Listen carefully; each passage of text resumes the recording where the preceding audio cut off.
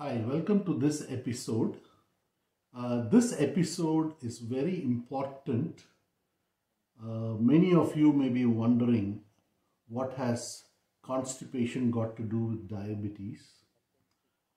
This is from my personal experience. I can tell you that about 5 years ago, when I did not take care of my food and things, I was highly diabetic. I was type 2 diabetes still, but I had a very bad round of constipation, and because of that the stools got hardened. I started developing hemorrhoids. I lost a lot of blood in my stools, and in fact at one point I had lost so much blood that I had to be hospitalized for almost 4 or 5 days.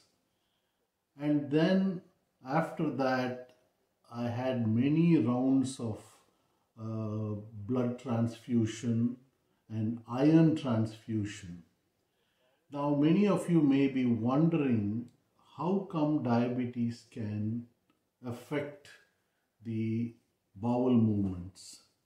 So I'm going to be showing you a lot of text about on the internet about how diabetes can lead to severe constipation. Many of you might have heard about neuropathy. Neuropathy is nothing but the damage of the nerves because of uncontrolled diabetes. So that's where it starts. The second important thing is stress.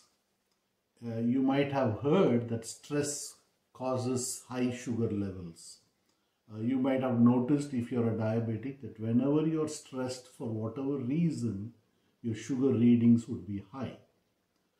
So what happens is when you develop this constipation and you don't take care of it, it leads to stress inside the body. It may not be mental stress, but it does cause some kind of a stress on the body, and because of which the sugar level goes up. Now, what are the solutions for this that has worked for me? I can only tell you what has worked for me. You have to do your own study to see what works for you. For me, two things have really helped me, and they are lifesavers to me. Number one is drinking a lot of water. I drink a minimum of 3 liters a day, as I told you in one of my earlier shows. As soon as I wake up, the first thing I do is to have 1 liter of room temperature water, and then I go into my meditation. So that's the first, and then I have another half a liter by breakfast time, and then another half a liter by lunchtime, and then I have another half a liter in the afternoon, late afternoons, and finally another half a liter in the evening, around dinner, post dinner. It's very important that we measure how much we drink water a day. Soda and coffee does not count towards water intake. So I use half a liter bottles, and it has helped me tremendously in the last 5 years. The second most important thing that has helped me, which I learned when I went for a retreat in Malaysia, was something called Celium Husk. It's the husk of a plant, and it is the best for constipation relief. In fact, they do sell some branded names using Celium Husk as the base. Many of you might have heard Metamucil and Mirolax and stuff like that. Now, those are all processed, and I do not advocate processed food. So you can buy raw Celium husk in natural food stores. I buy it in the Indian store called Patel Brothers. Here is I'll show you the picture of how the box looks like. It's a green and white box. It's about, I think about $4 for, I don't know how much. I'll show you the box. We'll see that.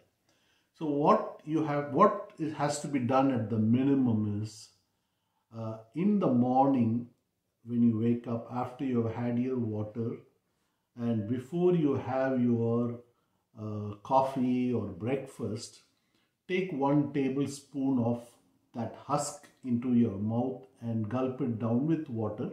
It has no taste at all, nothing. So it's very, very easy to take. My constipation was so severe that I have it even today. Before every meal, I have the Celium husk. So people who have followed my advice, have taken Celium, have told me once they have started taking Celium, it's like they feel it's like a coating that is created in your intestine, and the bowel just moves out freely as if through an oil pipe. So let us go into this show and let me show you some pictures of the Celium husk and what I take every day. And I will also show you some research I have done on the internet to get more authentic information that diabetes and constipation are related. Thank you. So the first thing I did was went to the internet and searched for diabetes and constipation so that I can show you some authentic information. And out you will see a lot of links, both advertisements and regular ones. So I went to WebMD, so that will be a little more authoritative.